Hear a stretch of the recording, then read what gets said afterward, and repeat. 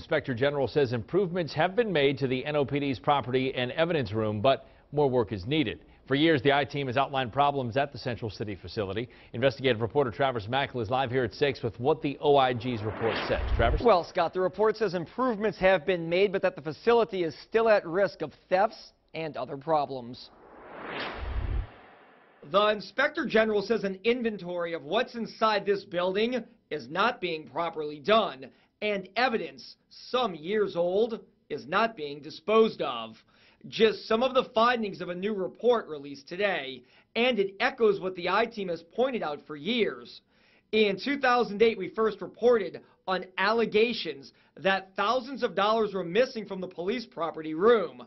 Those claims proved true, and we first showed you pictures from an internal report from inside the Central City facility. Rusty guns were stored in garbage cans and bins, bags filled with narcotics were tossed into corners, and blood and DNA samples stored in a common refrigerator. An audit detailed problem after problem with the storage room. Warren Riley was superintendent at that time. If someone stole some money, there will be severe consequences. Hopefully this money is discovered. Less than a year later, the state's legislative auditor found that hundreds of thousands of dollars was missing, and drugs and guns confiscated from criminal suspects could not be accounted for.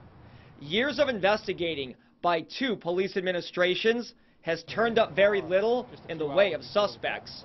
No one has been arrested or charged with any crime dealing with stolen money, guns, or drugs. The OIG did say in his report that was released today that money is now deposited into an interest-bearing account and that DNA is properly stored in a climate-controlled area. All improvements have been made in recent years. Camille? All right.